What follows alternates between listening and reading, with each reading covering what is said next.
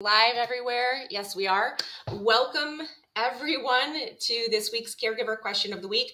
This week I have a really good question that came in. It is about a very specific kind of phenomena that often comes up when people are late to end stages of dementia. It's called paratonia. It's not well researched, it's not well discussed, but it does happen a lot, and it has actually a big impact on quality of life and can be a huge frustration for caregivers. So we're going to be talking about that today on Caregiver Question of the Week. Real quick, I did want to let everyone know that the second event in the Family Caregiver Fall Prevention Series is coming up next Tuesday. That's going to be at 9 a.m. Central Standard Time. And I'm super excited. Shay Domain is going to be co-hosting with me for that event. Shay is an absolutely amazing, fantastic physician assistant. And we are going to be talking about how you actually advocate for fall prevention services and fall prevention intervention in our healthcare system. So we're going to be talking about like words and phrases that you can use to actually help advocate for someone, or maybe even advocate for yourself to get fall prevention intervention. We are going to be talking about who in the healthcare team should all be involved, because a lot of times we don't get all of the players involved that need to be to really truly have good, comprehensive, effective fall prevention. And the third thing we're going to be talking about are community resources that you need to be aware of in order to best advocate for fall prevention and to go out there and get and use those resources to help someone that you're caring for, maybe someone that you love, again, maybe even yourself if it's something that you're worried about. Get early fall prevention intervention, because that's when it works best. Anyway, though, let's get to the Caregiver Question of the Week. My name is Amelia. I'm an occupational therapist, and this is for education purposes only. So if anything that I say reminds you of someone that you think needs intervention from a licensed healthcare provider, then please make sure you are reaching out to said licensed healthcare provider for that person, or maybe even for yourself if that's what you need, as this is not a substitute for health or medical advice, and it is not a substitute for a therapeutic relationship. Okay, so let's talk about paratonia. Paratonia is this sort of really kind of specific tonal phenomena, and I don't mean tonal in terms of like what you're hearing. I mean tone in terms of muscle tone that is within someone's body. There are lots of different kinds of issues related to hypertonia, meaning someone has too much muscle tone. And then there are also issues that people can have related to hypotonia, meaning someone doesn't have enough muscle tone and maybe that limb is kind of floppy or flaccid. Paratonia is a really kind of different form of the phenomena that people are more familiar with. So probably when you think of hypertonia, you're thinking of things that are like rigidity, which often has to do with Parkinson's disease, where someone kind of gets stuck, or maybe even spasticity, which is very commonly found in folks who have strokes, for example. And that's a kind of tone that's anyway. Well, we can talk about spasticity another time. I digress. Let's talk about paratonia and how first it affects function in folks who have very late stage or end stage dementia, and then why it's so important that it be dealt with as best as it can be. So what is paratonia? Like I said, it's a kind of very specific kind of tone where someone will be resistive to passive movement. And more than just like it's hard to move them, it actually feels like the person is actively resisting you while you're trying to move them. So the way that I will often describe it, if I get called in to do an evaluation with someone who has paratonia, it's almost like, let's say you were sitting and someone came up and they grabbed your hand and you weren't expecting it. You didn't know that someone was there. You didn't know they were coming at you, and someone grabbed your hand for some reason, and you your reflex would be to pull back, right? That's almost what peritonia feels like when you're trying to move or care for someone who has peritonia, because rather than it just being like they're rigid and they're hard to move, or they just have like too much muscle tone in that hand or in that muscle all the time, it really feels like they're actively resisting you moving them. And this can be really problematic for a few different reasons. One is because it makes it a lot harder to care for someone if they're actively resisting you, right? The most common reason why I've been called in to do evaluations for things like peritonia is because it often presents itself most obviously. It can happen all over the body, but it often presents itself most obviously in the hand. And so you might have someone who is really quite dependent. They might not be able to verbalize their needs anymore. They might not be able to really move their own body anymore. And their hand, again, this tends to happen in late stage to end stage dementia. And the hand will be really, really tight. And so that creates some risk factors, some problems, right?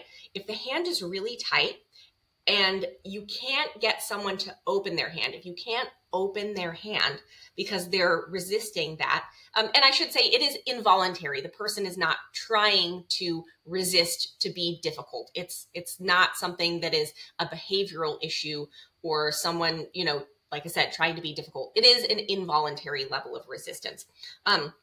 But if you can't get that hand open, then the hand is at risk of a bunch of different things. One, like you can't clean in there, right? And we do need to be able to clean in there, because if we can't clean in there, then the skin can start to get kind of wet. It can start to break down, and they can have a risk of wounds. Another risk is when the hand is closed and those nails are in there and we can't clip the nails and the nails are digging into the palm, the nails themselves can cause wounds. And of course, when someone's hand is closed or any part of their body is sort of stuck in a position, then we have a risk of contractures developing. And contractures are when the joint itself or the connective tissue around that joint, or even the muscles and tendons themselves, get shorter, they get tighter, and they make it so the joint can no longer move in a full range of motion.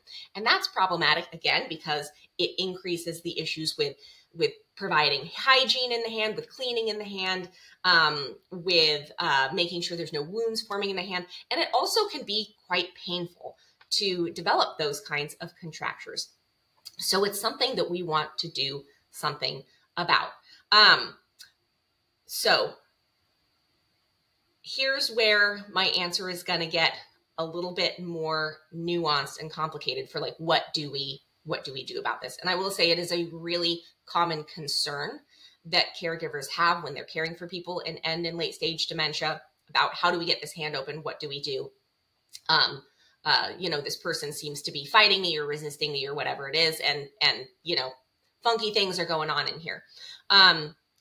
So I'll give a couple of general tips, but what I really also want to say is this is absolutely something where an occupational therapist truly does need to be called in to do an evaluation.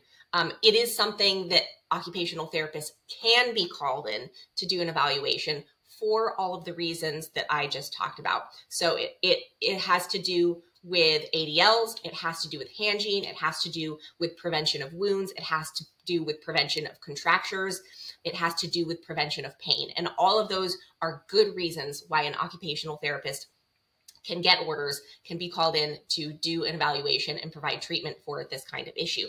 And so I want to lead off with that. And I know it's not always it's a frustrating thing to hear that, well, you have to have someone come and provide individual treatment about it, but that's the responsible thing for me to say it. And it is true, because this isn't something that you're going to want to deal with independently, make all the decisions about independently, for a couple of reasons that I will enumerate here coming up.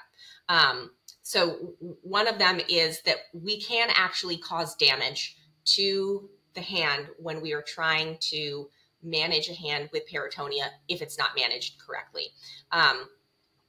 One of the tips that I would share is, like, if you're opening a hand that has parotonia, moving really slowly, moving really gently, and not forcing anything is extremely important here.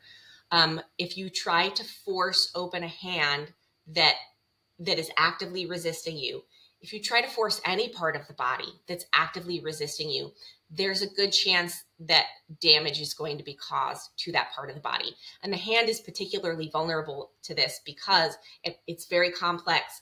A lot of the structures of the hand are delicate. They can be easily damaged. And so, unfortunately, a lot of the times, by the time I get called in, someone already has a hand injury, which really makes dealing with the parotonia much more difficult, much more painful, and a less effective process in general. So we never want to force open these hands.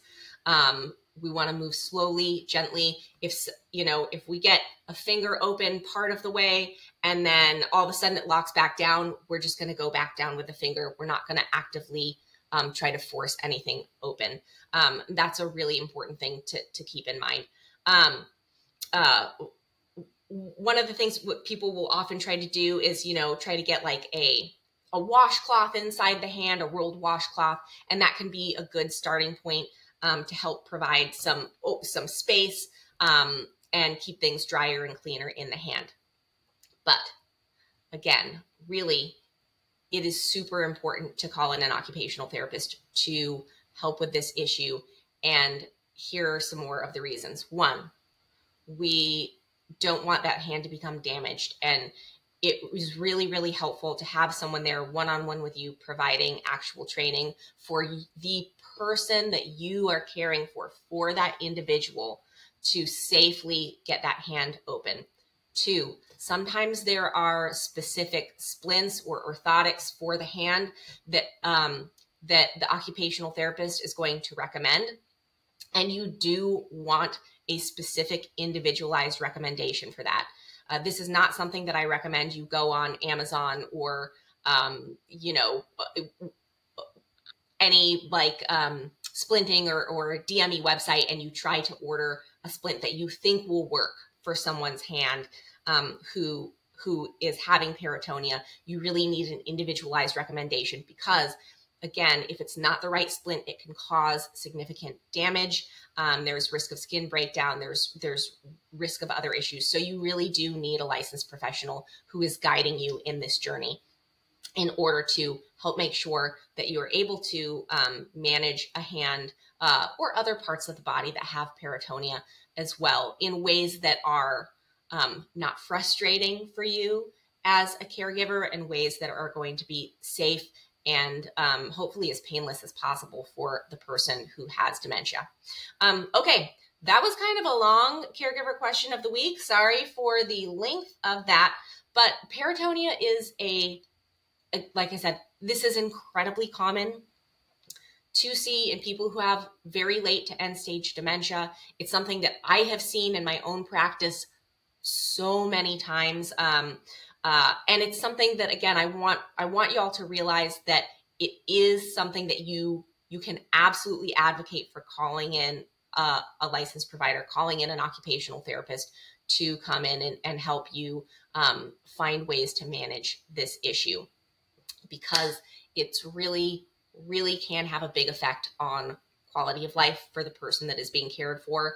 And it certainly affects the level of frustration for the caregiver who is trying their hardest to provide that care. Okay, so that's it for this week's caregiver question of the week. If you have a question, please make sure you can post it in the comments wherever you're watching this. Please make sure to tag me so that I see your question. If you want to submit it, anonymously, then you can use the link to go ahead and submit your question that way. I will drop a link to submit your question privately in that way in the comments section below. And then also, if you are someone who is concerned about falls, about maybe the person that you're caring for falling, then definitely check out next week's event with myself and Shay Domain talking about how we advocate effectively for fall prevention with our healthcare providers. That's going to be next Tuesday at 9, and I hope to see you there if it is something that would be beneficial to you. And otherwise, I will see you next week for next week's Caregiver Question of the Week. I'll see you then. Bye. Take care.